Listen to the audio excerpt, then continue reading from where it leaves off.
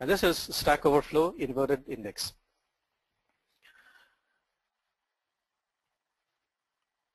So in general, inverted indexes, again, it's a data structure. Okay, so it's a data structure like a map from terms to a list of identifiers where those terms are actually present.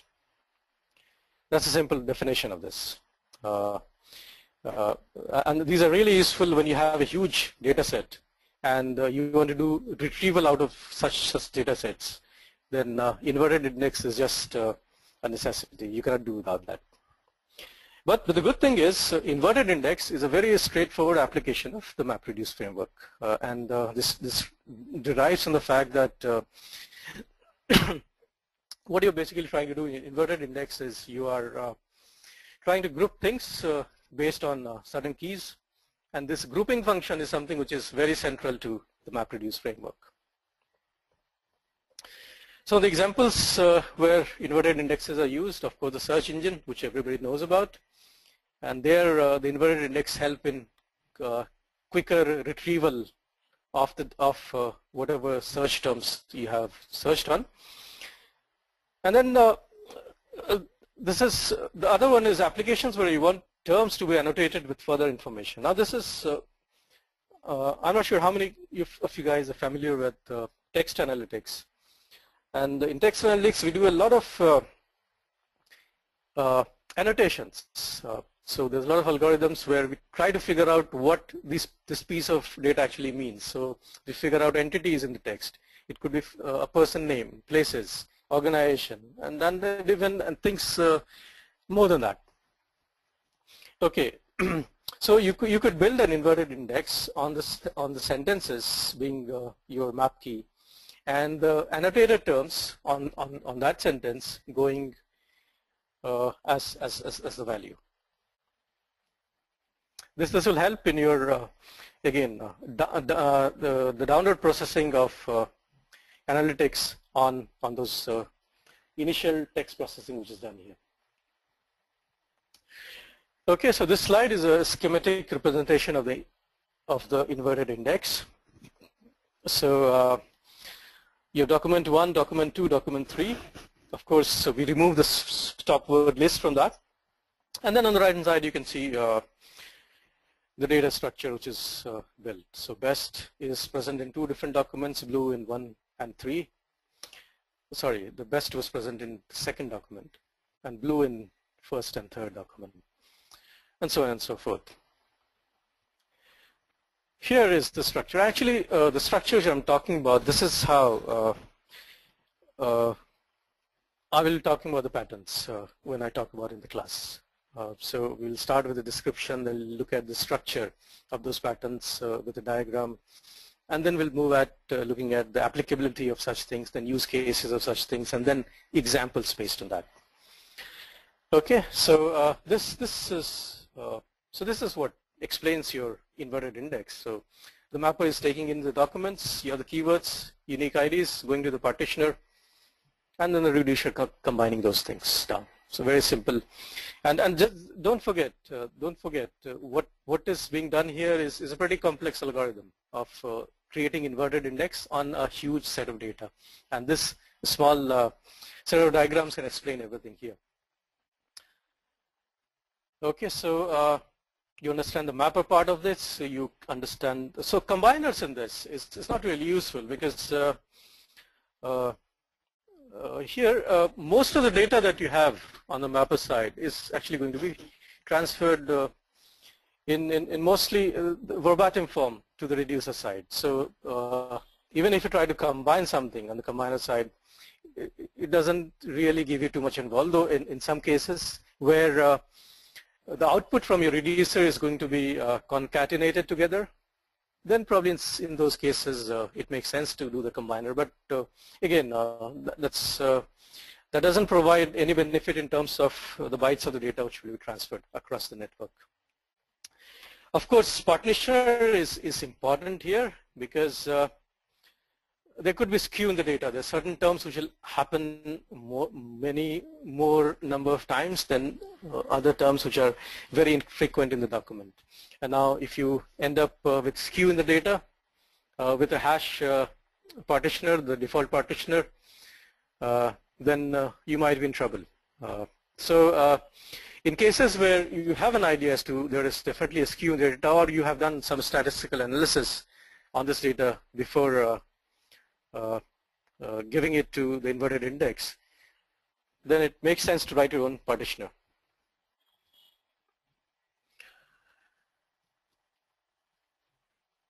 The performance, we just, so if you look at the performance, there's nothing very complex being done. It's whatever time a MapReduce framework will take on your data in transferring from the map side to the reduce side. Apart from that, there's nothing involved. But the cost of the computation actually goes in the parsing of the content in the mappers. So for example, if you are just building an inverted index on the words, then that's probably an easier job. But if you're doing an inverted index, for example, on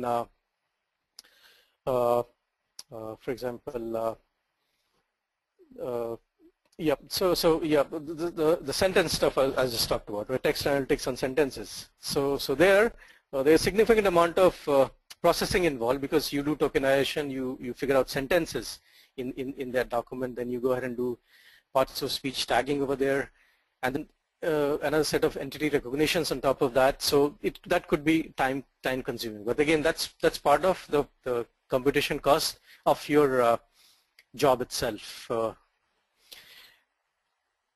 There could be hotspots in the keys. We talked about that. Let's move forward. Okay, use custom partitioners in the case of skews in the index keys. And yeah, do remove your stop words and common words, because you don't want to end up with a million document entries in your inverted index data structure. The use cases, we talked about these, the Google search engine. Then Wikipedia reference inverted index. Now this is one of the applications which is done on the Stack Overflow data itself. So what it does is, so the references you find to Wikipedia inside of the posts and the comments in Stack Overflow data. Those things are actually can be added on a Wikipedia page, which actually reference back into the posts or the comments where those references happen. So that's about actually building an inverted index. Maintaining additional annotated terms, information on terms. So this I just talked about in the previous slide. That's the text analytics. And creating index on Stack Overflow data. This is something which we'll do as part of the project. Okay, so let's see. So we'll do a short demo of the Stack Overflow indexer example. Here we are actually looking at the data which is available in the posts.xml and the comments.xml. Actually, these are very, very huge files. So the data which I'll use is going to be a subset of these. And our job here is to create an inverted index from terms to post ID or comment ID they refer to. Take care of removing stop words. Okay, so let's see a demo of this. So before we do this, let's look at the code for this. Okay, let's just do a quick walkthrough of the code for this part.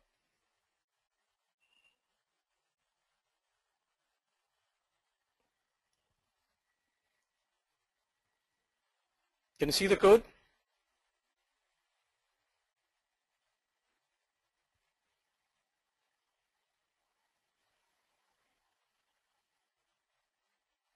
Okay.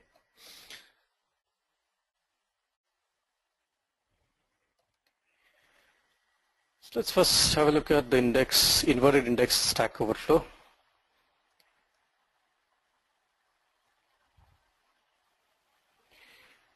The main program is really simple.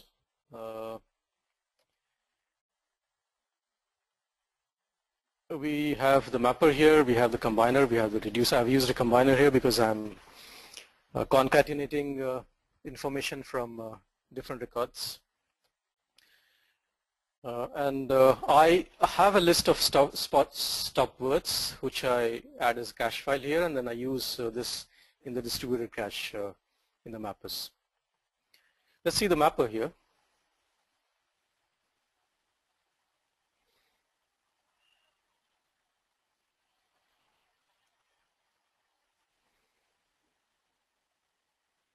Okay, so before the map is run, there is this setup method in which the stop word file is read from the distributed cache, and then the stuff is put in a list of string stop words. Again, one thing you should keep in mind is using these kind of data structures, and probably in this case over here, the size is not going to inflate too much. But these can be scalability concerns if you are, if the context of your program is going to blow up this data structure, because you could easily get an out of memory error here.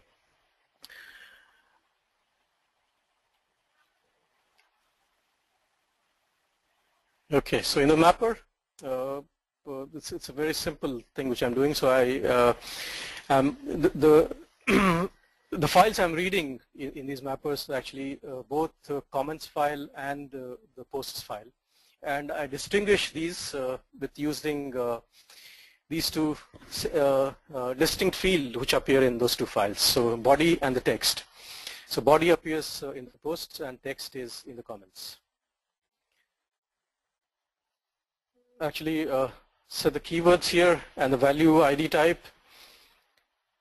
And then these keyword, the keyword is actually the word on which you are creating the map on, and the value IDs are the ones which you have. The only word document in which you have find this value ID.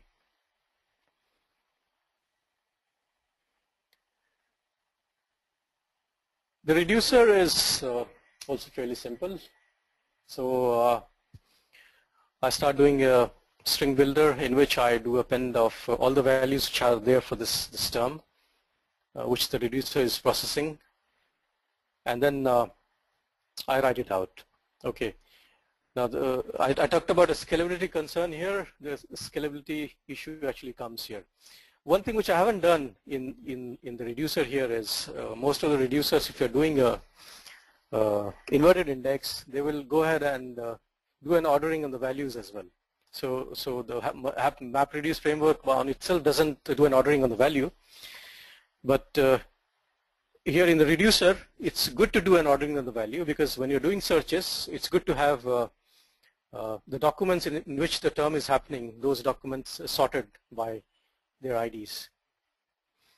Now, doing that sorting will impose a lot of strain in terms of the memory on your reducer, and you could end up getting out of memory errors here. So we'll have a look at the scalable inverted index, and that's a part of your project that you will do in the course.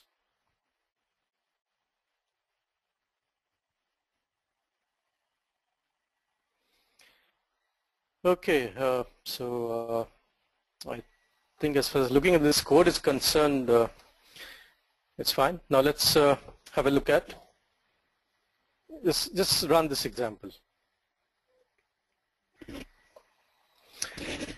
So the input here is containing close to, maybe the number of records are not many in here because we don't have much time in terms of running those. So 1,000, I think picked up 1,000 records from the posts and 1,000 from the comments. And then ultimately in the end you will see that an inverted index is built around the terms which appear in these two documents, and they will map from the terms to the IDs for these posts and the comments. And of course the stop words have been used through the distributed cache. Okay, so I guess it's run. Let's have a look at the results.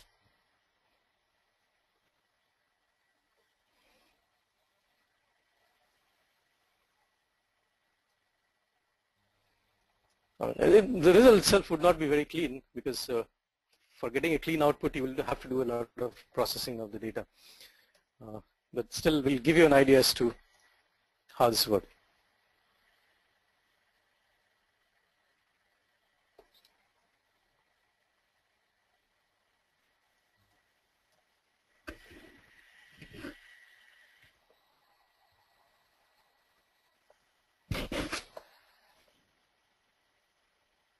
So it's running.